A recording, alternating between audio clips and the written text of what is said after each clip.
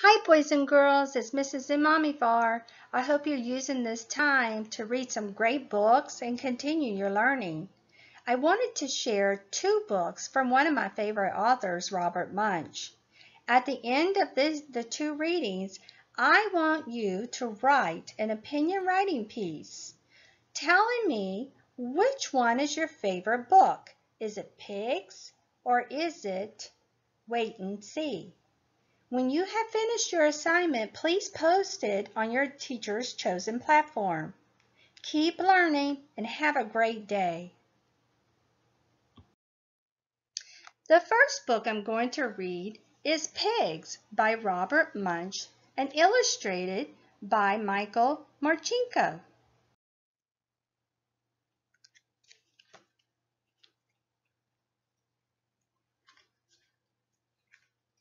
Megan's father asked her to feed the pigs on her way to school. He said, "Megan, please feed the pigs, but don't open the gate. Pigs are smarter than you think.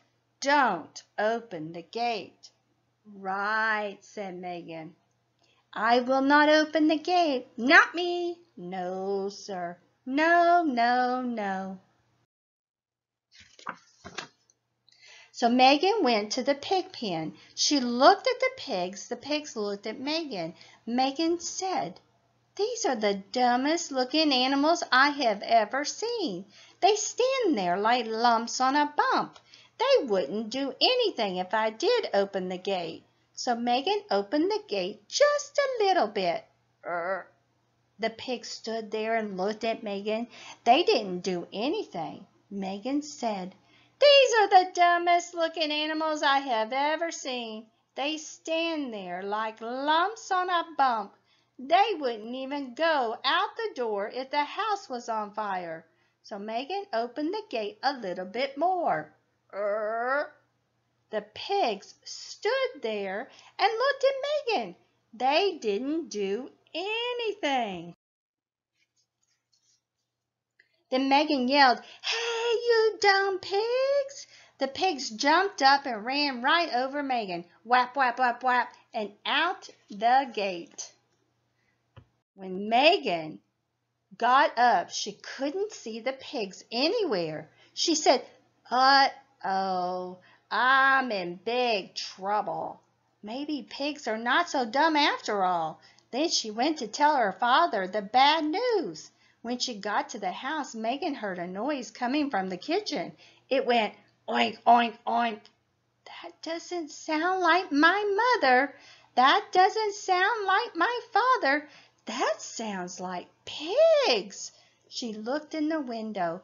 There was her father sitting at the breakfast table. A pig was drinking his coffee. A pig was eating his newspaper. And a pig was peeing on his shoe. "Megan," yelled her father, "you open the gate. Get these pigs out of here." Megan opened the front door a little bit. The pig stood and looked at Megan. Finally, Megan opened the front door all the way. She yelled, "Hey, you dumb pigs!" The pigs jumped up and ran right over Megan. Whap, whap, whap, whap, and out the door. Megan ran outside, chased all the pigs into the pig pen, and shut the gate. Then she looked at the pigs and said, "You are still dumb like lumps on a bump." Then she ran off to school. Just as she was about to open the front door, she heard a sound. Oink, oink, oink. She said, "That doesn't sound like my teacher. That doesn't sound like my principal.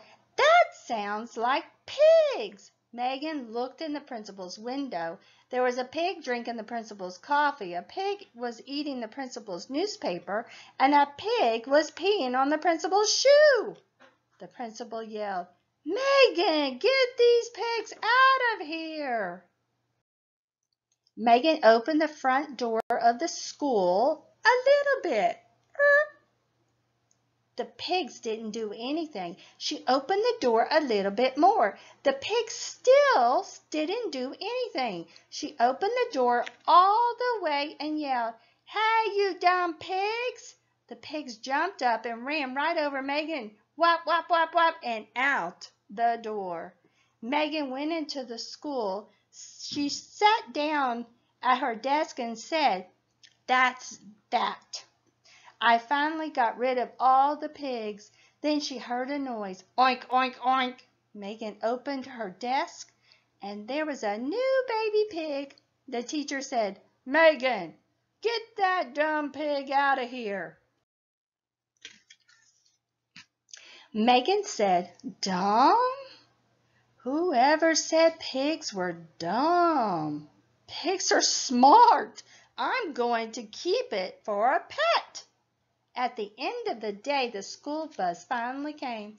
Megan walked up to the door, then heard something say, "Oink, oink, oink."